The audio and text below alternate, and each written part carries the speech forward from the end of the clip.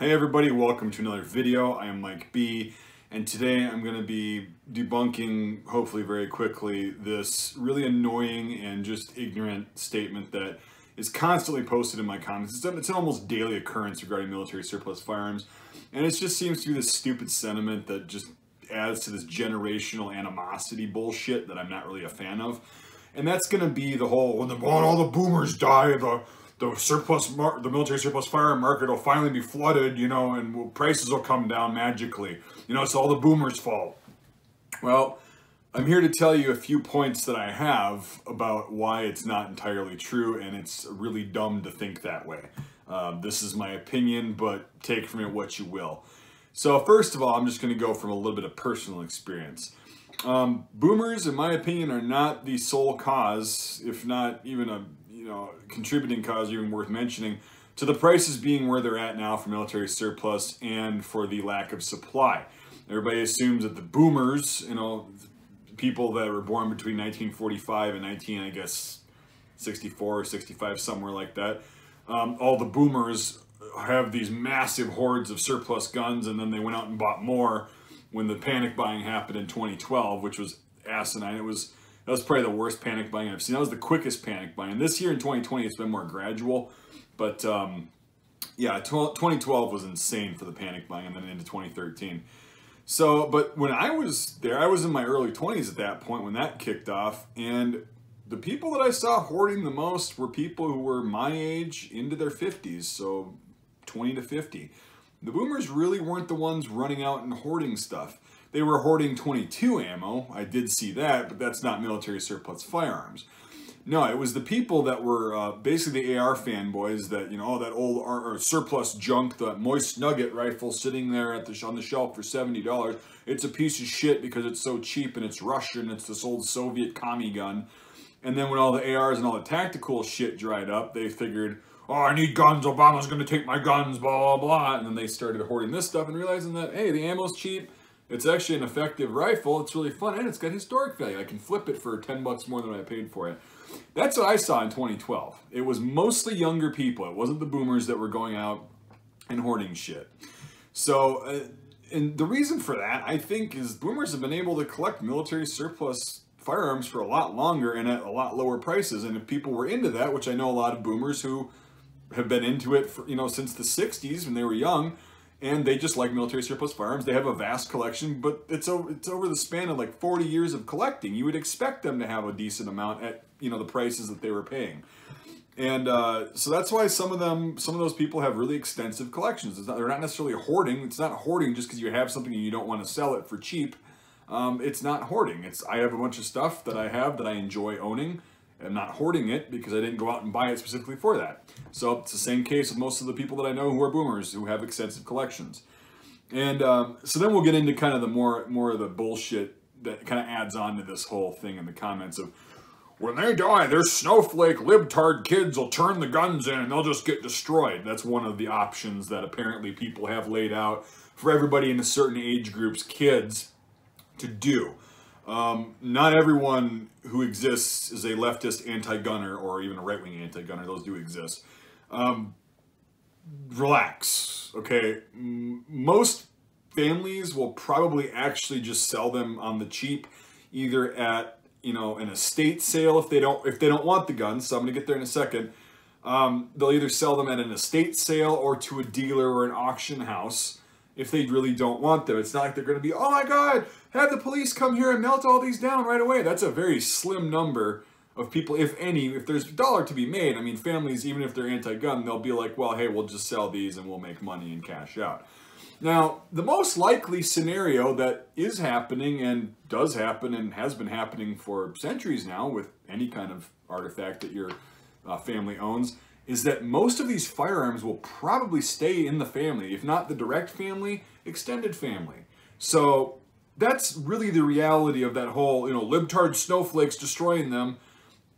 And it's not like they're just gonna, say, hey, my grandfather or my father died, please take all these guns for free. It's just not, it's simply not realistic to think that way at all. And here's the thing. The number of people who do that at an estate sale or whatever, who do sell for really cheap and you're able to get a good deal in person or whatnot, that number is slim to none nowadays because the internet exists. They do still exist. I know people who have gotten very lucky. I've gotten lucky at a couple of estate sales, not recently, but back in the day. Even back then, I got them for some of these surplus guns for a lot cheaper than what they were going for at that point. So, you know, $50 for a Mosin Nagant 9130 with a bayonet and cleaning kit and all that stuff. That was cool. That existed. And they still do. But the most likely scenario, if they are going to sell them, is not just, they're not going to go through all the work themselves. It's a lot easier for the bereaved to go, that auction house says that they'll take 10% commission and they'll do all the work and they'll list all that stuff and then I get all the money for whatever that is. That's a good thing. Or this dealer, this local dealer says he'll buy all of them. I'll sell it to him for cheap. Well, guess what? The dealers are going to buy cheap and sell high. And I don't blame them one damn bit because that's what capitalism is about. You buy cheap or you buy below retail, you sell for a profit and you expand your business. I don't fault the dealers. That's the name of the game. And it's a lot easier for the family to sell it to an auction house or the dealers. So any way you look at it, let's just summarize this video and I'll end it. Hopefully I'm staying below 10 minutes and I'm not ranting too much. Every way you look at it, okay, if the guns are destroyed, there goes a bunch of supply. Prices increase, prices stay high. The guns stay in the family. The supply stays the same or becomes less because there's less guns on the market every day. And maybe they might cut them down and sporterize them, who knows. What does that equal? High prices. Again, selling to a dealer or an auction house. The dealer is going to sell high for profit, and people do pay really stupid prices at auctions nowadays. What does that lead us to? High prices. So here in conclusion, if by some miracle you get lucky and happen to find an estate sale where they've got a wall of military surplus firearms and they've got $50 to $100 on each one of them because they just want to get rid of them, you'll be in the extreme minority of people who that happens to. And in that event, you should definitely be one of those people who's very smart and has some cash saved up in case that very rare phenomenon happens to you. So in conclusion, don't get your hopes up. That's not going to happen. It's not just going to be this miraculous thing. I hate it when people deal in absolutes. Only a Sith deals in absolutes. Yeah, well, only morons and very immature and what other kind of insult can I throw out? Just immature, I think it is. Not really a logical person would think that, okay, in absolutes, boomers die, cheaper guns, more guns, because they're hoarding them all. That's not the solution. It's way more complex than that, and it's actually going to require you to do a little bit more thinking on your own to come up with this conclusion like I have and observe. So yeah, bottom line, don't get your hopes up. That's not going to happen. I don't see the prices coming down. Again, I'll say it again and everybody's going to be like, well, supply and demand. And I know, I understand that. I'm not dumb.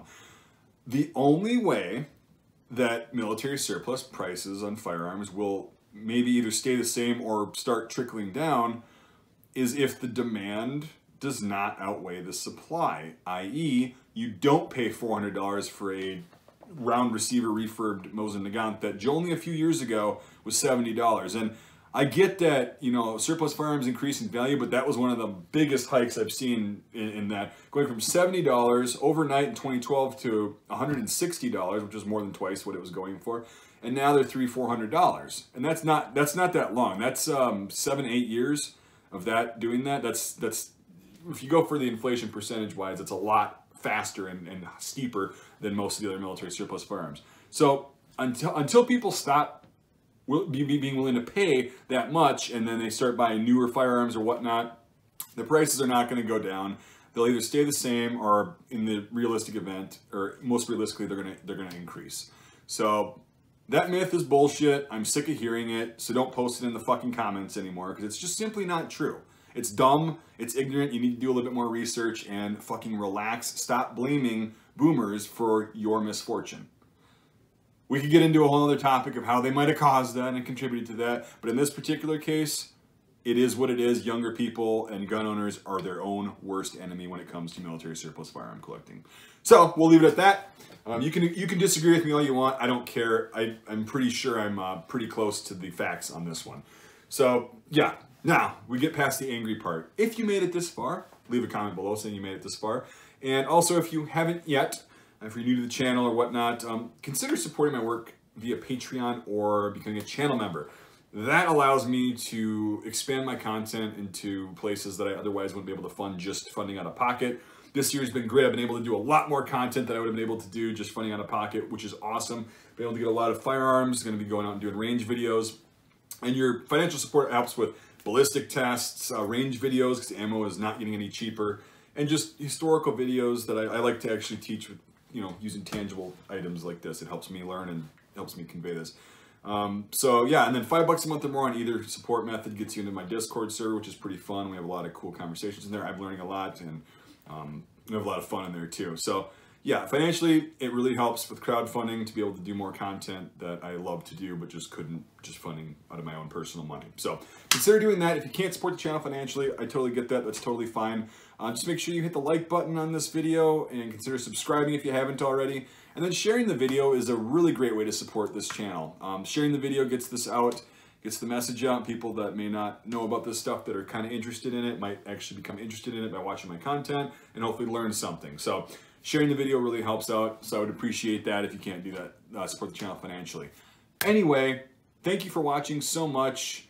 Don't get too nasty in the comments. This is something that I don't want to create more generational animosity. That's not the goal of this. I'm actually trying to dissolve some of it and kind of dilute it a little bit so that people stop hating on people just because of their age and what circumstances they grew up in. So thank you for watching, and we'll see you on the next video.